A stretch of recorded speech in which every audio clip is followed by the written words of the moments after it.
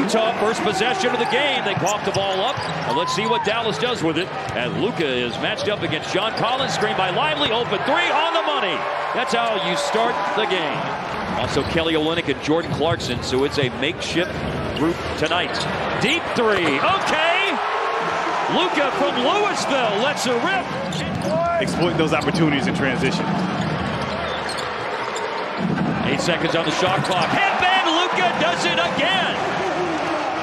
And if you're not up at the level, Tim is going to knock that down at a high rate. I wonder what the average amount of time it is as Luka. Oh, no. Oh, yeah. It's over. Oh, yeah. It's getting it done at both ends of the floor. Not only are you not giving up any points, but you're thriving on the offensive end of the floor.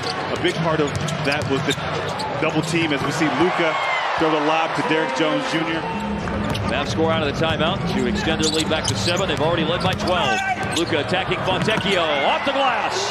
Hello, Wenda. Tonight is Prosper's 10th game. Played 14 minutes against Oklahoma City on Saturday night. Luka draws a foul, scores the basket. Now the screener, Omax. Luka looking for the lob. Utah breaks it up. Loose ball falls to Kyrie. Luka back to Kyrie. Over Walker Kessler and in. And then he didn't play another game until Saturday night against Portland. Lively finishing the lob from Luka. Chemistry. 7 boards, 7 assists, and 20 points. And looking for 3 more. Write it down. Write them down. You never doubted that. No, you do ask me about that sometimes. And of course, the all-time. I think you remember what my all-time. Here's Lively lobbing. That's one of my favorite things to say. Luka to Lively on a lob. Yes. You remember what my all-time favorite name to say was, right? You're at 7, 2 seasons with Miami, a total of 65 games. Now 3rd season in the league, first with the Jazz. Oh, Luka laser to Lively.